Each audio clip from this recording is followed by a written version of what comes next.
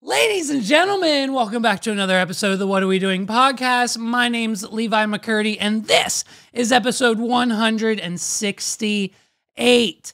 Thank you guys for all the kind words on the new backdrop. Jeff said he hated it. I asked Jeff, I said, hey bro, let me get your honest opinions of the new backdrop, the set, how it's evolved, what it looked like. What do you think? Tell me you love it. And then he texted me back and he said, hey man, basically I hate it. And so I now have to, I have to tear this down. I have to then, and I got to order something new. This costs so much money already. Now I have to spend more money because Jeff hates the backdrop, dude. Can you believe it? What are we doing? I mean, it's honestly, he has to get a button press. He has to get a button press because now, if anyone's opinion matters on this planet, it's not mine, it's not yours, it's Jeff's. And so Jeff hates the backdrop, and, you know, I loved it. I asked Megs, I said, Megs, do you like the backdrop? She says, yes, I love it. I asked other people, they love it. But Jeff hates the backdrop. So what I need everyone to do is destroy his life. We need to pretty much make him just a little bit miserable. So find Jeff on all the social media platforms and just leave comments like, why don't you like the backdrop? Why do you hate the backdrop, Jeff? Jeff, what don't you like about the backdrop? Jeff, why do you hate the backdrop? Jeff, why do you hate the backdrop? On every single one of his Instagram posts. Go find Jeff on Instagram and leave a comment on every one of his posts. Right now, for the 14 people that listen, he'll be like, oh my God, that's so many comments on my Instagram post. I hate it. My life is miserable. And then it'll be a success. What are we doing? And so basically, that's what I'm talking about. Jeff hates the backdrop. Can you believe it? I can't believe it. I don't know. I'm going to ask him again. I'm going to ask him again. I'm going to let it marinate. I'm going to let him get used to it.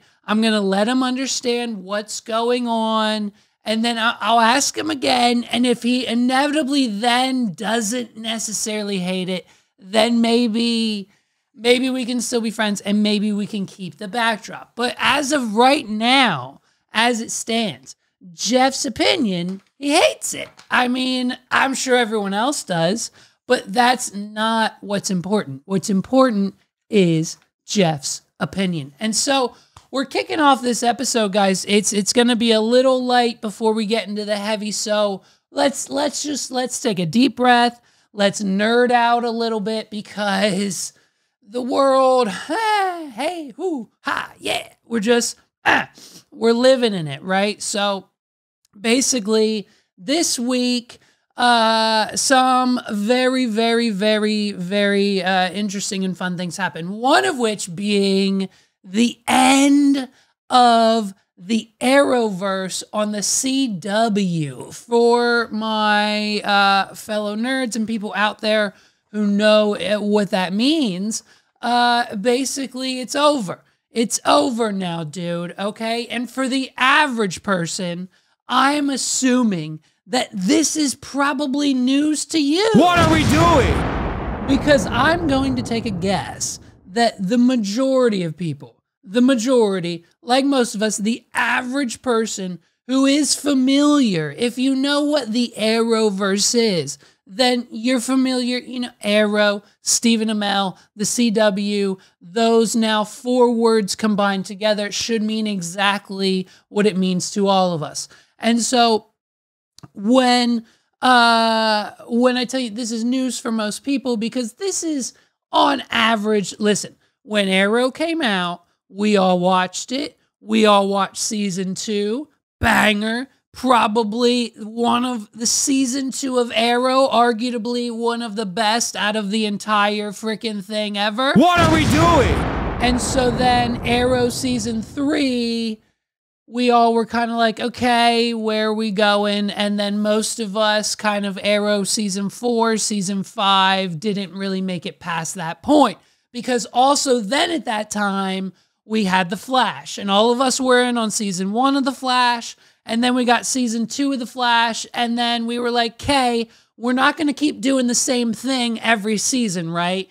Barry's not going to have to go back to the past, fix something, come back to the future, realize what he did in the past, fucked it all up, and then go back to the past to put it back to the way it was so everyone's happy again. And that's a whole season.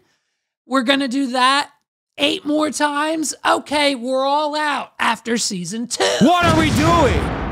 And then, you know, we get Supergirl. We then get Legends of Tomorrow. Once we get into the multiverse of it all, we get into it all. So the Arrowverse here, let me break the whole thing down from start to finish, okay? The franchise began with Arrow, based on the character the Green Arrow, which debuted in October of 2012. It was followed by The Flash in 2014, and if you remember, no one watched it, myself included, Vixen, the web series in 2015. This is when they were releasing their CW online for free, watch everything on our app for free because there's ads, and so they tried to get us over there. And then after that, they expanded in January of 2016 to debut Legends of Tomorrow, starring characters who previously appeared on both Arrow and The Flash.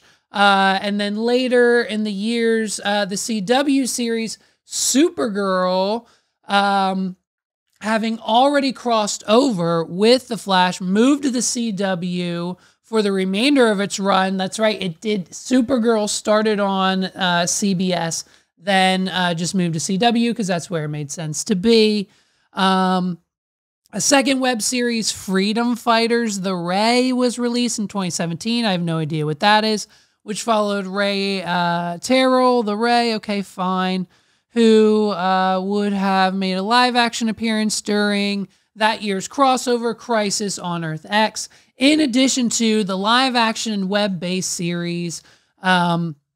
The franchise has spawned 3 promotional tie-in live-action web series, Blood Rush, Chronicles of Cisco, and The Flash Stretched Scenes, released in 2013, 2016, and 2017, respectively. A 5th series, Batwoman, premiered in 2019. 6 ensemble crossover events involving many of the live-action series from the Arrowverse have taken place, beginning with, stick with me, Flash vs. Arrow in 2014 and concluding with Crisis on Infinite Earths between 2019 and 2020. Additionally, Matt Ryan reprised his role as John Constantine from the NBC series Constantine, initially in guest appearances in episodes of Arrow and Legend of Tomorrow, before becoming a series regular for the latter, Legends of Tomorrow, in addition to continuing storylines from former series. And in 2023, the franchise concluded with a 9th and final season of The Flash. And then, of course, we got this year another Superman show. I don't even know the title of that. I don't even have that information, of course. This is how prepared we are for this episode. You know what I mean? What are we doing? So, the Superman series ended this week. They finally, indefinitely, dude, killed off Superman. Spoiler alert if you haven't seen it, but hey, it's fine. He can be back. He'll come back. It's Superman. It's so weird. He had kids. His kids had kids. So we've got little baby mini Supermans running around. We see his soul leave his body. He goes and finds Lex Luthor, who's now dead because he put him in prison. And then, boom, he sees Lois Lane and he crosses over into heaven or whatever remission, whatever you refer to the afterlife as. And so that's the end of that series. And that's a dunzo wrap-so for the DC Universe TV shows on the CW. And basically, we have no one else but James Gunn to thank for this. He is now in charge since Marvel kicked him out for what? He had like a tweet from like 2014 or something. What are we doing? He's since been working for DC, trying to revamp their whole movie situation that they have going on over there. Now, the issue is you cannot have brand new Superman movies and Supergirl and Flash, and you can't have movies competing with the TV show. So James Gunn basically said to CW, shut it down, dude. I'm taking over. I'm putting all these characters in the movies, and we're bringing them all back. And I can't have you putting out these like shitty TV shows continuously competing with the IP and everything else we're trying to do over here at DC and Warner Brothers. So no more. That's it. I think I'm going to attempt to go back and watch it all. It's going to be insane. I mean, it starts with Smallville, dude. Like, it theoretically, I know it's technically starts with the Green Arrow, but as far as DC superhero TV shows on the CW, it starts with Smallville, then we got the Arrowverse, then we ended with the new Superman series, and it just, wow, incredible. What a job well done for the CW. Now, unfortunately, what this means is that with the Green Arrow and all of his vigilante friends off the streets of the CW, we've got people now taking it into their own hands. What are we doing? AKA this mystery person still on the run. I don't believe we've caught him yet as of recording this. Knowing my luck, by the time this comes out and you see it, I'm sure developments will be had. But as of this very moment, it's kind of a crazy situation when we have UnitedHealth CEO Brian Thompson fatally shot outside of a Hilton hotel in Midtown New York City in a targeted attack. So we have an unknown gunman. We have kind of a blurry picture of him. He was at some point, in fact, on a bike, and that's all we know about him. He used a silencer, and he knew how to use a gun when it jammed. He unjammed it and continued shooting this man cold-blooded in the middle of the street in New York City. What are we doing? It was, in fact, 6 a.m. in the morning, but, you know, still people around. Plenty of witnesses with plenty of HD iPhones in their hands, but all we have is this blurry kind of surveillance camera footage from across the street to identify this unknown criminal. The CEO of insurance giant UnitedHealthcare was gunned down Wednesday outside a luxury Midtown hotel, a targeted attack by a chilling, methodical killer who used a firearm with a silencer, police said. His name was Brian Thompson. R.I.P. to you. Thoughts and prayers go out to friends and family, anyone close to Mr. Thompson. What are we doing? He was 50 years old. It was repeatedly shot by the masked gunman who had been waiting outside the Hilton Hotel along 6th Avenue, where the CEO was hosting an investors conference, said the New York Police Department Commissioner Jessica Tisch. Many people passed the suspect, but he appeared to wait for his intended target, she said. The cold-blooded gunman remained on the loose late Wednesday and could be seen in disturbing surveillance footage obtained by the Post, claiming firing multiple gunshots at the victim at around 6:46 a.m. God, there's so many more details, and I don't think I'm going to get into them. Investigators firmly believe a phone found in an alleyway near the Hilton belongs to the gunman and obtained a search warrant to comb through its contents, sources told the Post.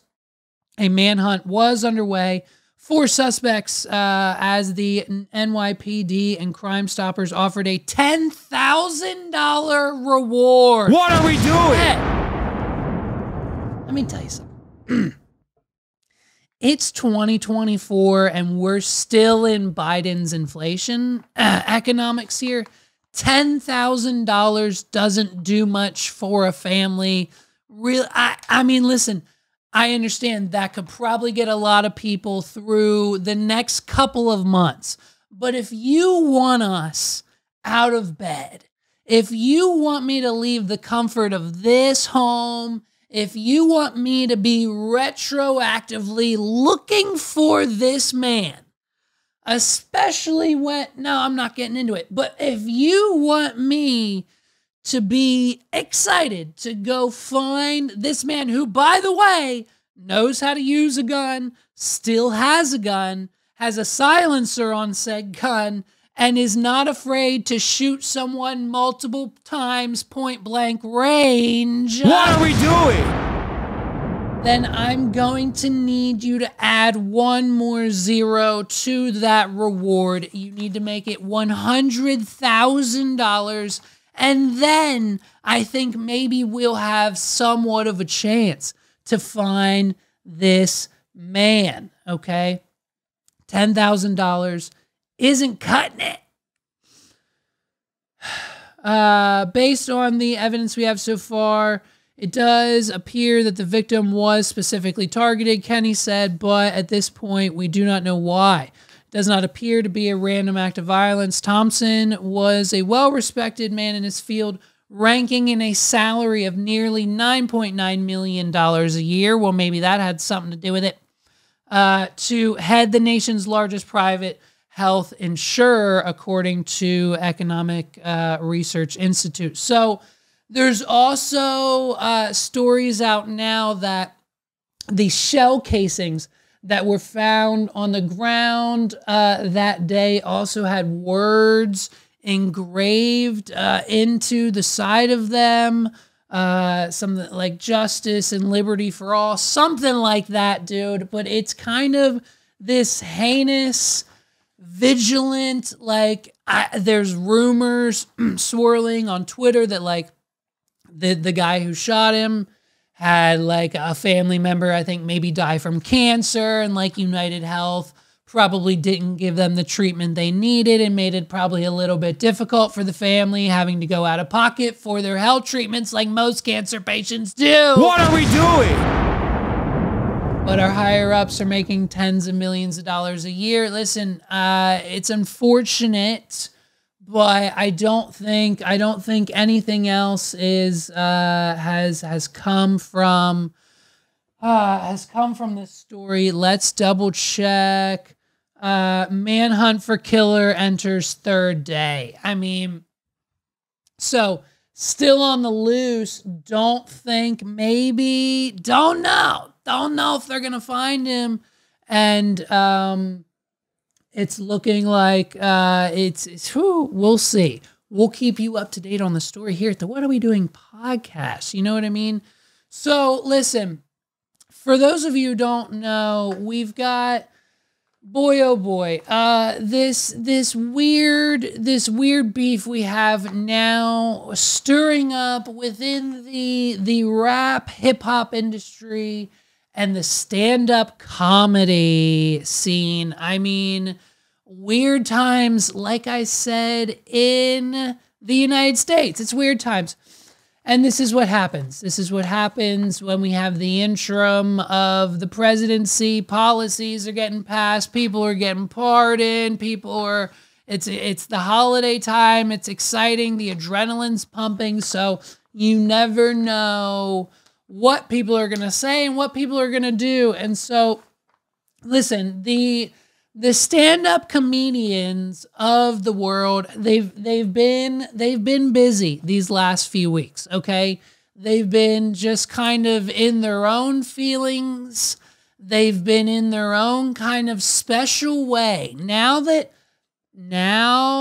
that their boy Donald Trump won, and hey, by the way, Rogan, Theo, Tim Dillon, okay, Tony, all these people, all of Rogan's podcaster friends had the opportunity and or actually had on Donald Trump, J.D. Vance. They made the Republican vote known this year, okay? It was blatantly clear that most, not all, but most of the Rogan universe voted for Donald Trump. So now that their boy won the election, they're kind of in this new area of like, hey, Donald Trump, baby, he's back. We got free speech back from Zaddy Trumpets. Zaddy Trumpets is going to be back in office, aka our freedom of speech has never been more protected. What are we doing? And so they're all kind of wilding out right now. They're in their emotions. They don't know what to do. For example, we've got Brendan Schaub. He's over here crying for 30 minutes on his Thick Boy podcast from like a 4-word Nate Diaz tweet. Joe Rogan, he just got, he's on his way to becoming unhinged now. We've seen the full transformation of Joe Rogan to where he's now calling out Joy Behar for calling him out on believing in dragons, to the point where he's claiming he doesn't, but deep down, Daddy Rogan, we all know, baby, you believe in the dragon. What are we doing? Bert Kreischer cannot stop lying to himself. Bert Kreischer is on a podcast every single week, whether it's his own, whether he's a guest, whether it doesn't matter. Bert Kreischer will not stop talking to the camera saying, oh, I don't read the comments. I don't read the comments. I'm not affected by the comments. The comments don't bother me, bro. I don't read the comments. I don't read them. But then when he's 2 double tequilas, triple tequila, triple vodka, triple Titos and sodas deep, every single weekend, he gets on his phone, he opens YouTube Studio, and he goes directly to Reddit, and he reads every single fucking comment. What are we doing? And so now Bert's on his podcast crying because Reddit, in its infinite wisdom, this is why we love Reddit. I don't understand it. I don't use it. But when I hear about the things that happen over there, I get real excited. Like all the Wall Street Bet stuff, all the podcast stuff, all the drama stuff. Reddit's the place to be. I got to learn how to use Reddit, dude. But apparently, the people of Reddit are now taking bets on over-under when Bert Kreischer's going to have a fucking heart attack and kick the bucket. What are we doing? And as soon as Bert found this out, he wasn't happy about it. He started crying. He started having a breakdown because he thought everyone loved him. And the issue is, when you're rising to the top, they do, Bert. When you're rising to the top, they do. They love you. You're the greatest. You're the best. And on that way up, we all did. When Donald Trump was the apprentice and just talking about rumors whispering about him being the president back in 2008, 2009, 2010 era, maybe a little later. I don't know the correct dates, but he's on The View. They're loving him. They're massaging his shoulders while he's talking about his policy and what he would do as president, and they loved it. And now, fast forward to his second term, they're calling him a monster. They're calling him a dictator. They're calling him the worst thing to ever happen to the United States of America. What are we doing? On your rise to the top, they will love you, and as soon as you're there, they will throw you off the cliff. We've seen it happen time and time again, and Bert Kreischer isn't handling it well, to the point where he's physically crying and being emotional on his own podcast, talking about how he doesn't read the comments, but somehow finds himself in the comment section of every single Reddit post that his name is attached to. Then you got Tom Segura, shaved his beard. Everyone fucking made fun of him. Of course, he couldn't wait to run to his wife, Christina, and cry about it. And to top it all off, we've got Tony Hinchcliffe doubling down on his Donald Trump Madison Square Garden rally, Puerto Rico joke. We covered it like 2, 3, 4, 5 weeks ago. Now we've got the official drop of garbage. Tony Hinchcliffe's new comedy set. We're not calling it a special, okay? We're not calling it a special. What are we doing? The Tony Hinchcliffe garbage is not a stand-up special.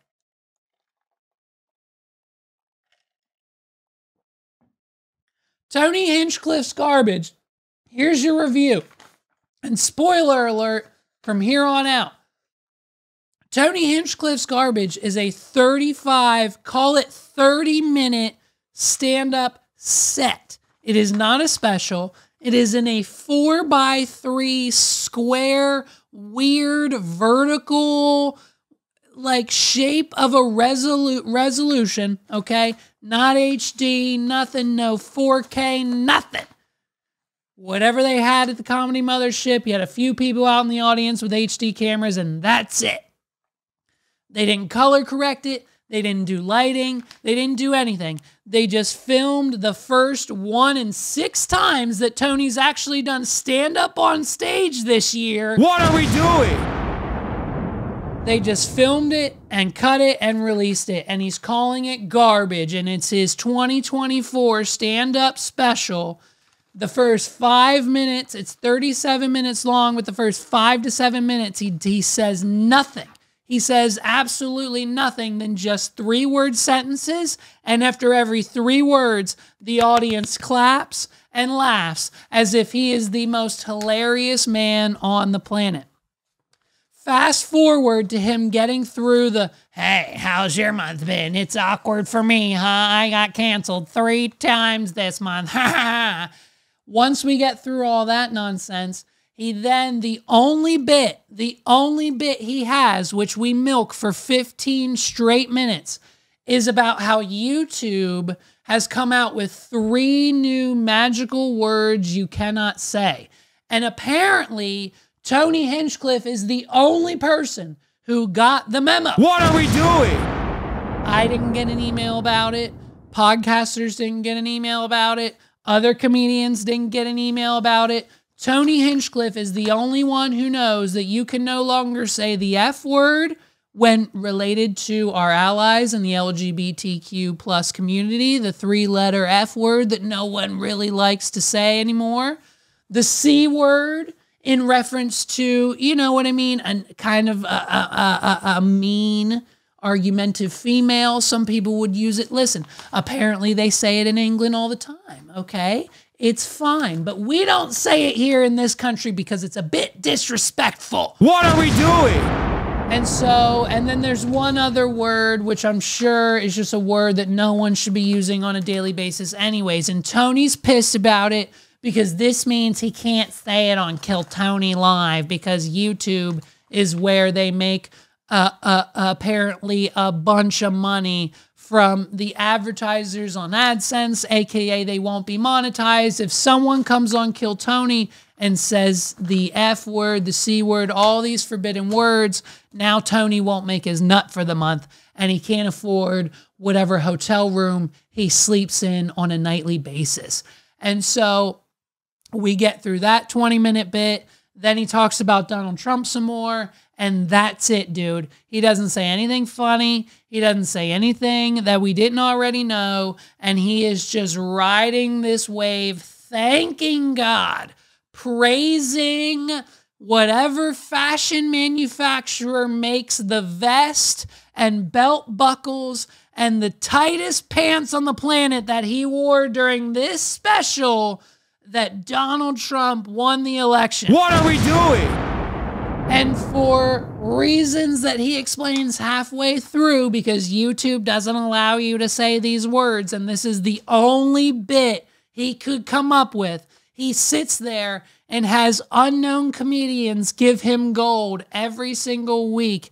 And the best bit that Tony Hinchcliffe can come up with, because he could be ripping off these guys. Half these guys are not the William Montgomerys.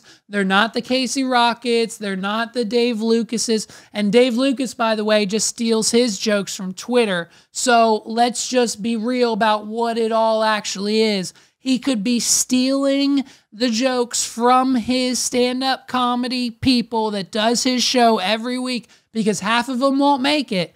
And he could actually put together a decent hour-long special, and half the people would not know the wiser. What are we doing? His new multi-million-dollar friends at Netflix wouldn't know the wiser, but instead, he put a 20-minute bit about how you can't say the word FAG on YouTube, and that was the meat and potatoes of everything Tony Hinchcliffe gave us to just bring us all back to the fact that he gives a shit about pollution and landfills and how Puerto Rico has a problem with them. And apparently what we didn't know about the joke was that they have an issue and it's overflowing and the streets have garbage in them, and he really cares about the fucking environment of Puerto Rico. What are we doing? And that's why he said what he said, dude. So get with the times. So all of that leading up to the fact that we have heard not yet one thing from our boy that is worth talking about until now, Andrew Schultz. And so Andrew Schultz is now seemingly trying to get a slice of that monetization pie that Drake got a few months ago by beefing with Kendrick Lamar. Can you believe this? So Kendrick Lamar, for those of you who don't know, dropped a mediocre surprise album like we said he would. We predicted that here. Ahead of the Super Bowl. You can't do the Super Bowl with 4 to 5 songs that you already have performed at the Super Bowl. So he needs new music like Squabble Up to perform and open with at the Super Bowl. And then he'll go into all of his new hits, and it'll be a mediocre show that we all talk shit on the day after the week following. Prior. What are we doing? You know? And so, listen, so if you haven't heard any of the new Kendrick Lamar album, that's something you're not missing out on, because guess what, dude? The first 30 to 45 seconds of Squabble Up is the only song worth talking about. That's it. You won't hear any of them on the radio. You won't hear any news about it. It'll be over in a minute. The only reason I'm here to talk about it is because I'm within interwebs, within kind of interested in the comedy and the hip hop scene. Shout out to 280 Plus. We're going to talk about it. It's Kendrick Lamar versus the white comedian. So Kendrick Lamar releases this album, and in one of his songs, he mentions a line. Here's the lyrics. He says, "Don't let no white comedian talk about no black woman. That's law."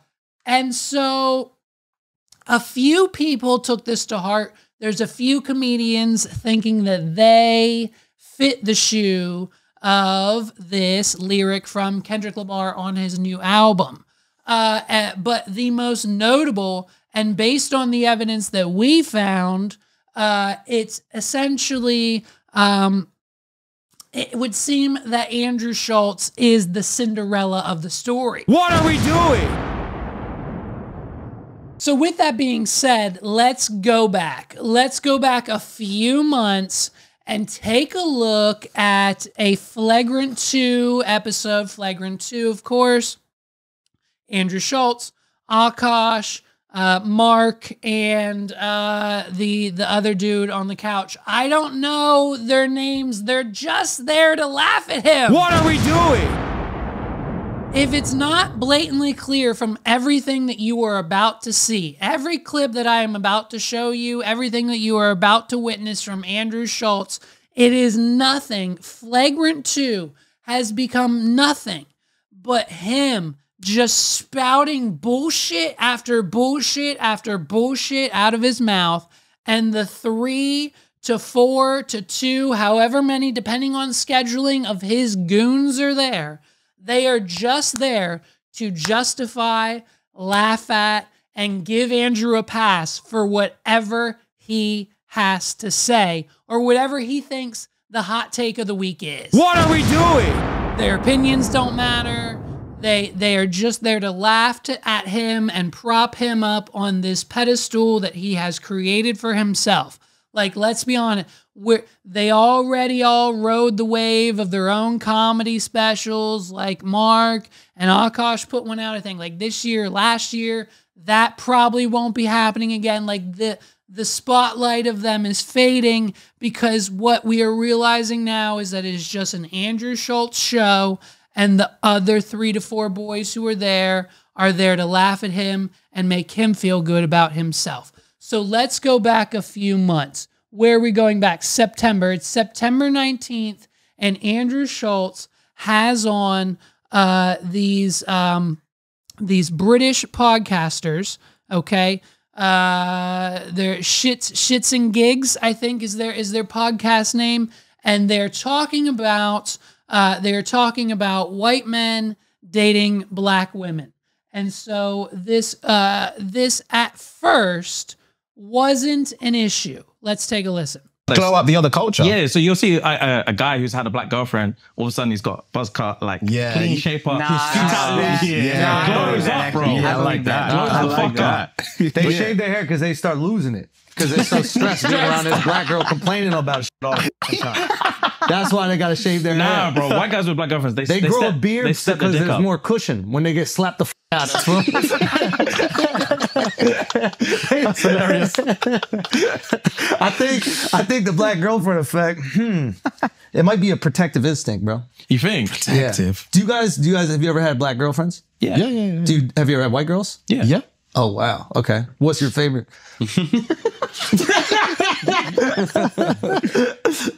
We love them all. Yeah. Play it safe. What are we doing? Play it safe. Play it safe. Okay. Yes, we love them all, and as do we. Okay. So that was the start of this whole thing. Fast forward to like 3 or 4 weeks later. This wasn't an issue until the British boys flew back home and went on their podcast. And I guess what happened was, much like things do, it was a slow snowball effect to the point where some of their audience wasn't really aware of their appearance on Flagrant until a little bit later. And once their audience digested everything that happened there, they weren't too happy about what was said.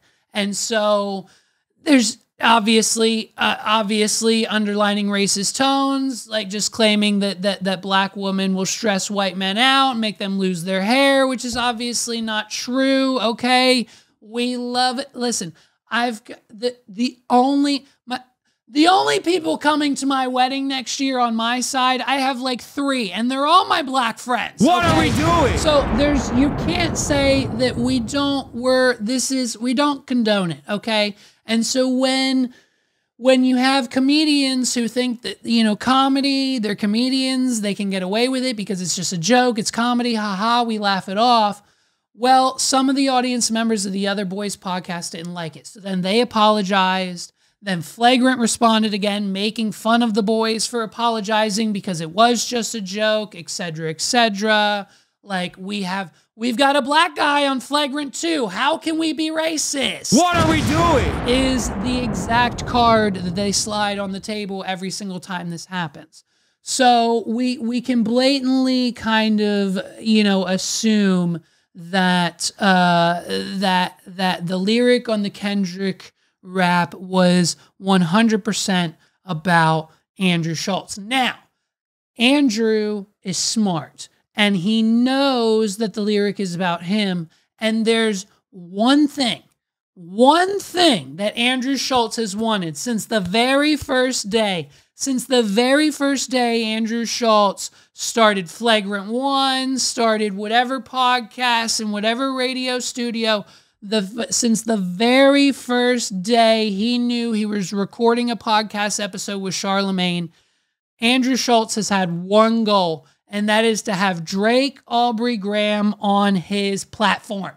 As soon as Andrew Schultz gets Drake on his podcast, he feels that is peak, that is the epitome, that is the top. You cannot go any higher.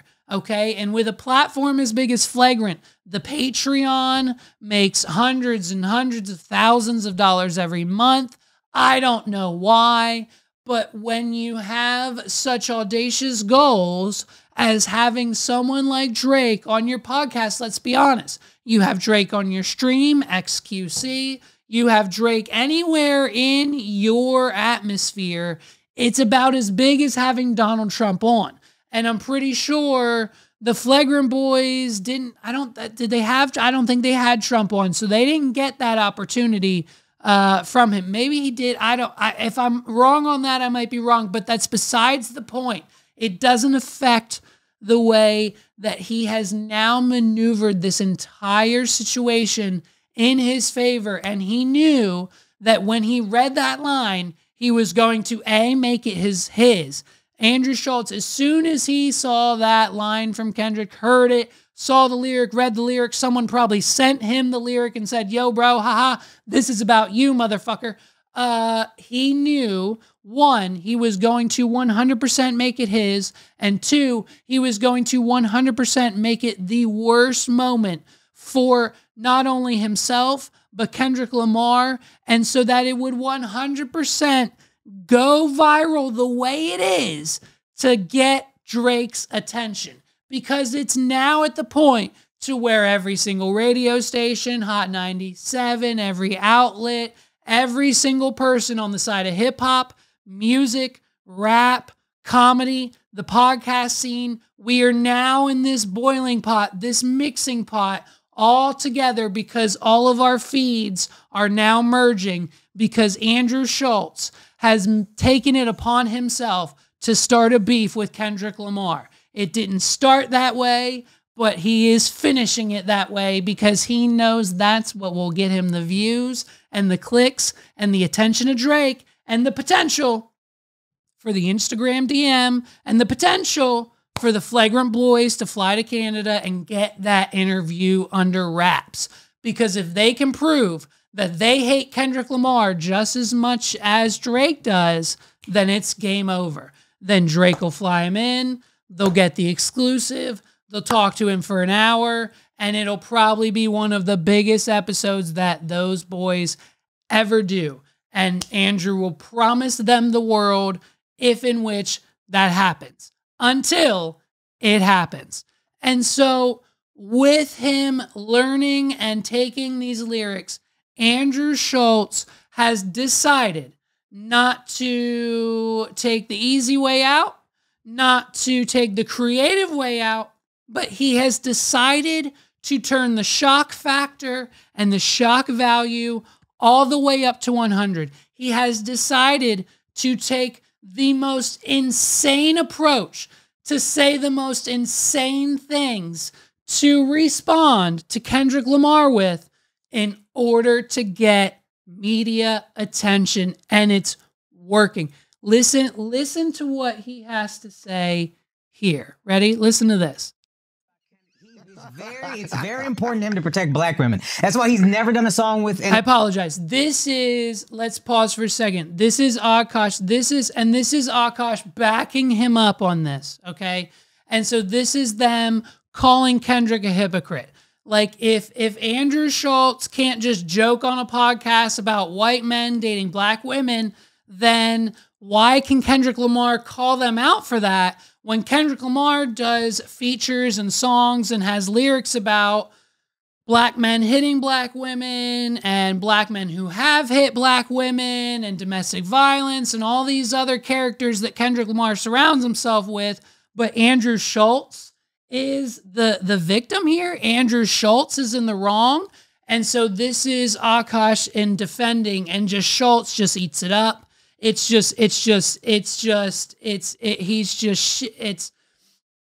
boy, oh boy, does he just bask in the sun. Look at his face. I mean, you can see it on his face now because he knows Akash is going to cook here for the next 60 seconds, and he's just going to eat it up. And they think they're destroying. They think right now they're in a beef with another comedian and they're destroying him, when in reality, they don't stand a chance. It's the comedy versus rapper beef doesn't work. Like, this is cringe and it's disgusting. And so this is Akash's defense of the whole thing. Listen to this, and then we'll get to Schultz. Ready? It's very important to him to protect black women. That's why he's never done a song with an abuser confirmed. He's never done a song with anybody that's suspected of abuse. He's never threatened to remove his music from Spotify because they removed R. Kelly's music, who for sure and held captive underage black women. Hold on. This is all very important to Kendrick. Wait, just let me understand what's going on here, because I think that you're using sarcasm as a comedic device. It is a comedic device. But you're so smart right now that I don't know if you're serious or making jokes. Are you saying that Kendrick Lamar put it on wax that he is protecting black women from white comedians' jokes, but not the kidnapping, molestation, and rape of R. Kelly? And actually, in reality, he would take his own music off Spotify to protect. Oh, that's it. The other word you can't say on YouTube is the R word. What are we doing? That's it. That's it. Well, and of course, we don't like that word anyways, okay? We would never, you can't, listen, that's just, we don't, and that's just the whole point of this, because you can't condone essay and just, listen. Protect R. Kelly? Yeah. Someone who's kidnapped, a sexual predator, and black women? Oof, children. Are you saying that he's done songs with other men who have potentially put hands on black women? Not potentially, confirmed. Wait a minute, convicted? Yeah, I don't know what you call Chris Brown, but yeah, whatever that is. Not breezy. Look, dude. Look. I understand that my style of satirical comedy, my satire, my dry humor, my interludes, my ability to go from serious to not instantly, my ADHD, I understand that this podcast is hard to figure out. I understand that, like, most people don't get it. And then, hey, once you do, it's kind of like a light bulb, and then you're in and you're a fan and you're along for the long haul, right? And so we're slowly kind of building that audience here, but it's a very unique taste. But this type of deflection and especially, listen, I'm just gonna say it right now. We've uninvited. We're cutting him. We're not with Andrew anymore. Okay. If you see me and Andrew and anyone else in a room together, I'm literally not with him. I'm with literally anyone else. Like, I don't have, you know what I mean? We're not associate. The fact that Andrew has surrounded himself with every ethnicity basically on the planet so that he can do whatever and say whatever in the respect of stand-up comedy. It's not, I don't think it's a road that you should be going down. Like, these are not, yeah, we get it, but like, yo, that's kind of the rap game. Kendrick Lamar just said the same thing that they're saying about Kendrick Lamar about Drake. Like, there's Diddy, there's so many. The rap game is kind of notorious for this. There's only a handful of artists who don't necessarily have their hand in the pot of doing bad things, and that doesn't go for white rappers either. What are we doing? Like, let's be honest, like, Marshall Mathers has a past. I'm sure Jack Harlow has done some terrifying things himself. Like, there are, like Macklemore, the Precious, the Saint, the good boy Macklemore has a freaking, he has a history with drugs and alcohol. He's on this whole sober kick. He's preaching for the war over in listen, all rappers, all celebrities, all comedians have their flaws. Every single human being has their flaws. But when you use their flaws against them in the name of stand-up comedy, it just, especially when Kendrick Lamar never said a name to begin with, it just doesn't seem, it's gross. It's gross and we don't like it. So now we get to the, like, this part really just kind of I don't understand it. I don't know why we had to turn it up to 10. I don't know why we had to go this way. But this is Andrew Schultz talking about what he would do if this beef between him and Kendrick Lamar would ever turn to a face-to-face, in-person, physical altercation. This would be Andrew's approach. They will kill me. They will destroy me. They'll find me in the street. They'll cut me up. They'll shoot. They'll do whatever. Talking about Kendrick's entourage. But just Kendrick, I would make love to him. And there's nothing he could do about it. Just Kendrick Lamar, I would make love to him. And the only thing that he could do is decide if it's consensual or not. That's the only... And the only thing that everyone else in the room can do at this point, because they are so uncomfortable,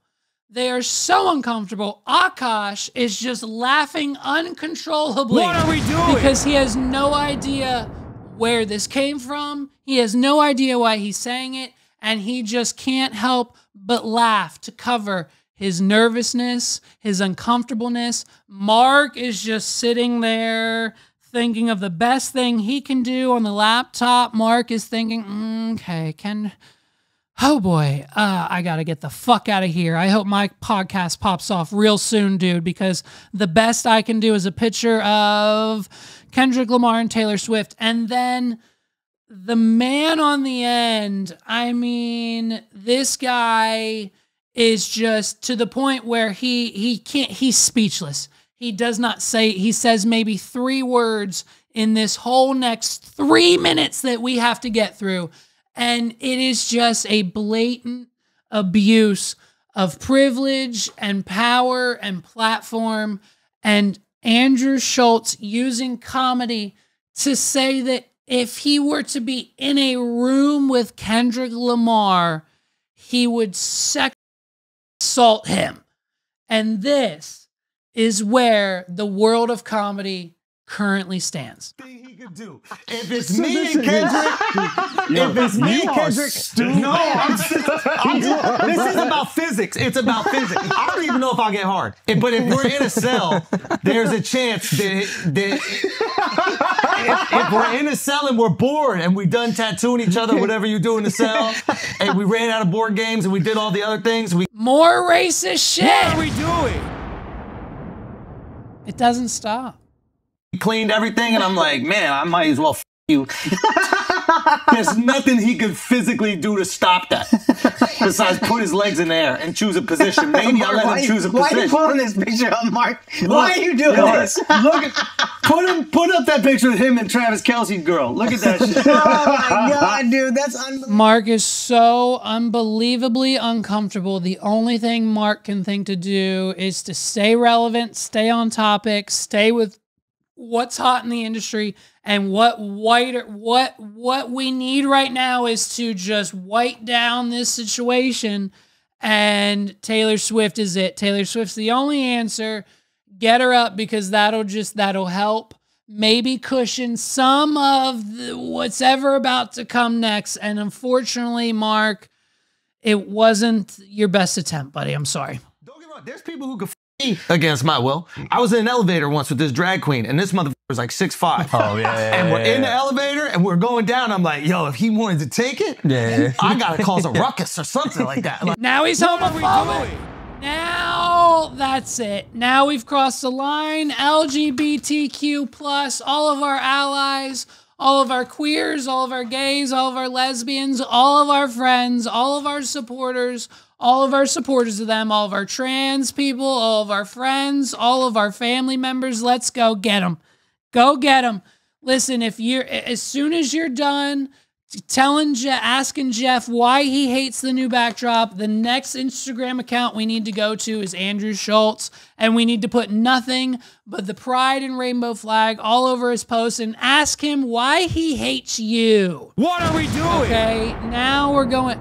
He can't stand to be in an elevator with a drag queen for more than 30 seconds. He's already thinking of combatant maneuvers just in case he or she or they moves in a way that he feels to be uncomfortable. What a rancid, fucking piece. I don't even know what words I want to use to describe him. Piece of shit. What are we doing? Damn it.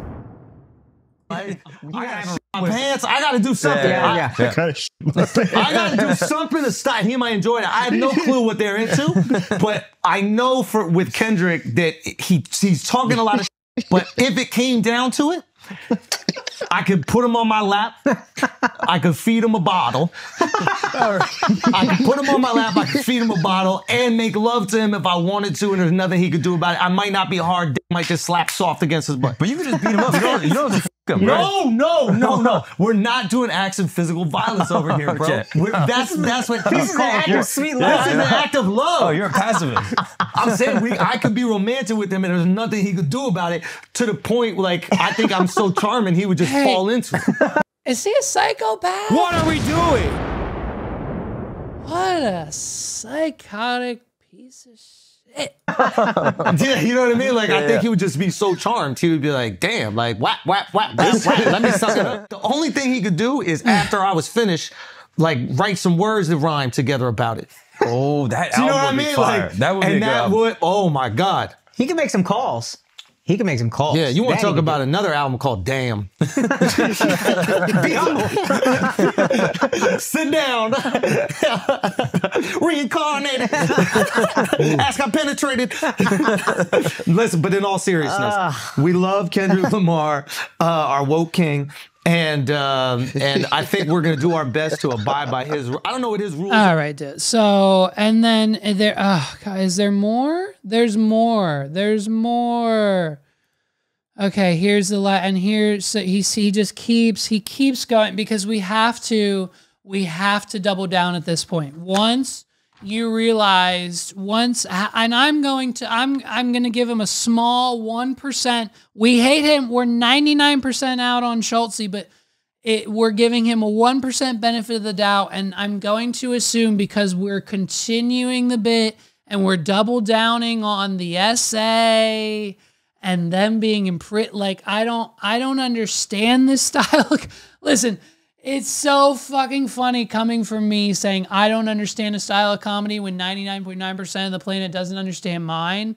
But like, at least most of what I say on this podcast is just factual and headlines and clickbait.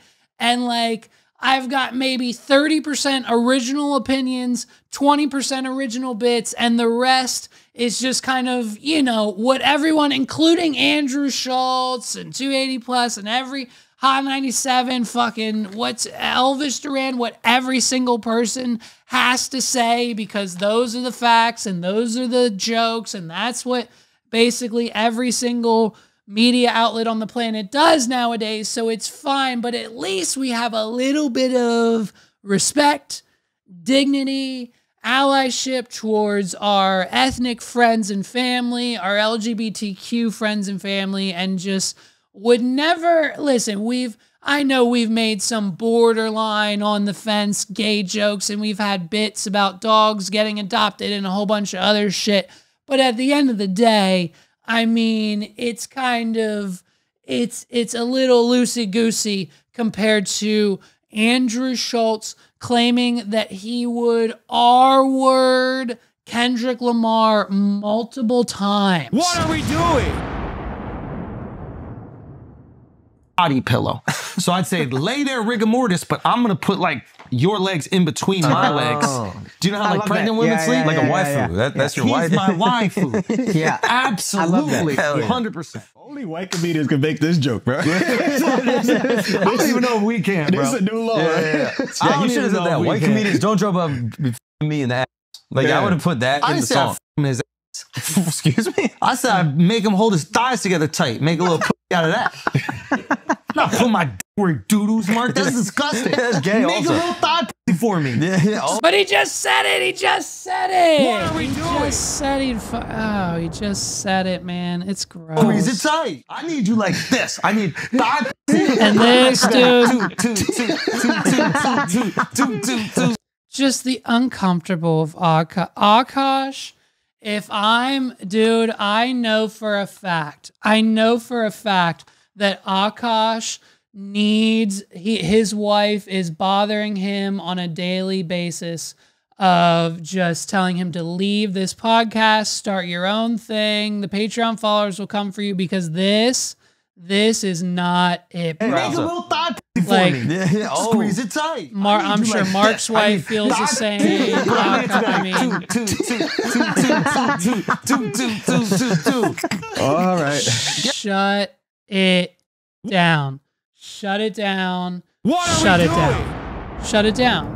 Absolutely shut it down. We're not with him. Hey, we're not.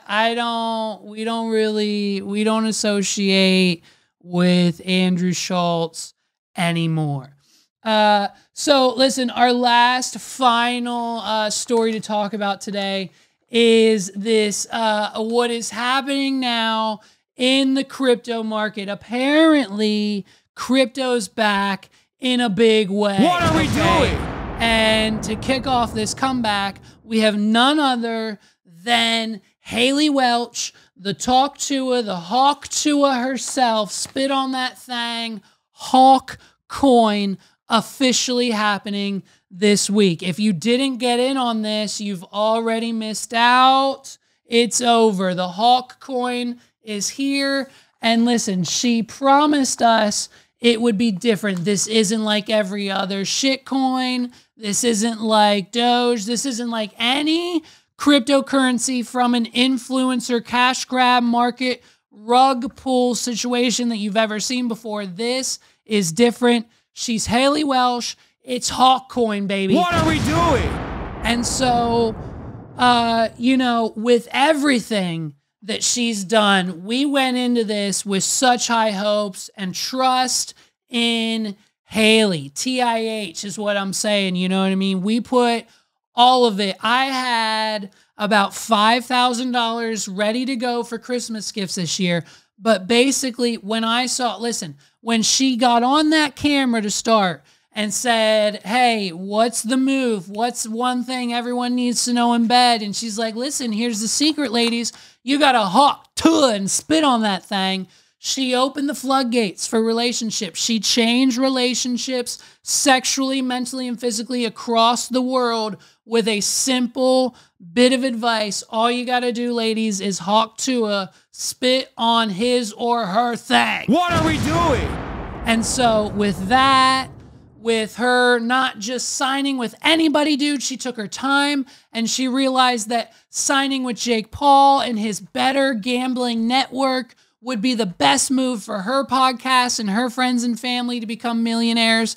And so that and everything else she does, she's got the Pookie app. She showed us Pookie finally. We have no more reason to doubt her and to trust Hawk Tua, the shitcoin. So I put $5,000 in right away. And wouldn't you know it, it only took 20 minutes for them to rug pull. I lost it all. What are we doing?